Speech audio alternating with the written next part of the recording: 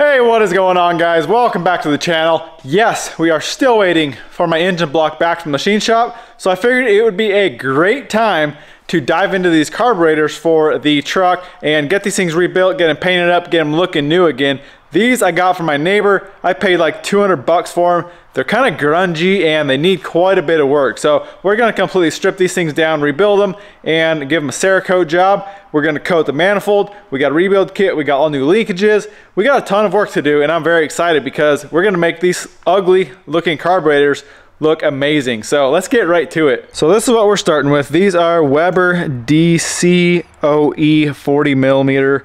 You can see obviously twin carbs for the truck. I bought a manifold from Pierce Manifold. This is a split manifold, and like I said in the previous video, I had, let's see, this side here, you can see is all ported out. It's port matched to the head. I had 22 RE Performance. Jim, another shout out to you, crushed it on this head build and everything, but those are all port matched to the head, so that's going to flow perfect. And we got the whole linkage kit, and we got rebuild kits there.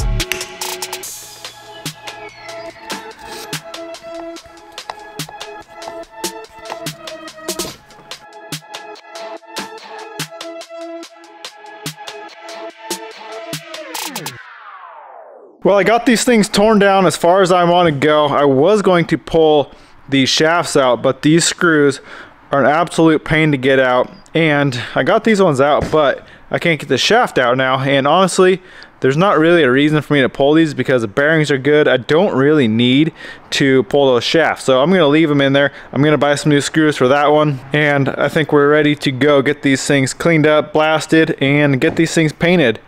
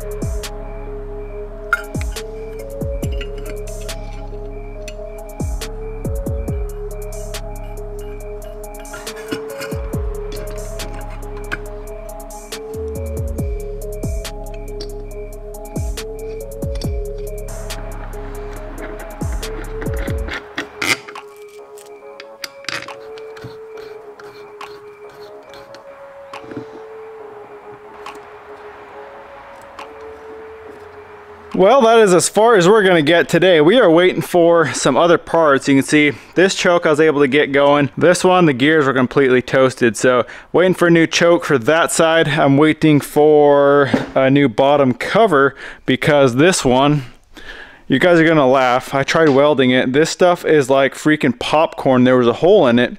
And as soon as I put the torch to it, it completely just disintegrated. So I bought two new covers. This one's almost kind of the same way. There's almost a little bit of a hole right there. So these are just old, and I'm not sure that just the casting on them is really crappy. So waiting for that. Like I said, the new choke and a few other things, but I'm really digging the look of these. I'm liking the black with the bronze. It's looking really good. All right, guys, we got in all of our parts that we need to finish up these carburetors. So you can see the bottom covers there. We got a new choke, which I already coated this choke. So I think I'm just gonna take these shafts. They pop right out. I'm just gonna take them, swap everything over just so that matches. And then we got all these little pieces. So some screws, these little ball bearings. Apparently, according to the schematic, these go down into these holes here, and there's supposed to be that little ball bearing at the end of it, which these carbs didn't have any, but looking at the schematic, you can see right here 65, 64, and 63. You can see that little ball right there.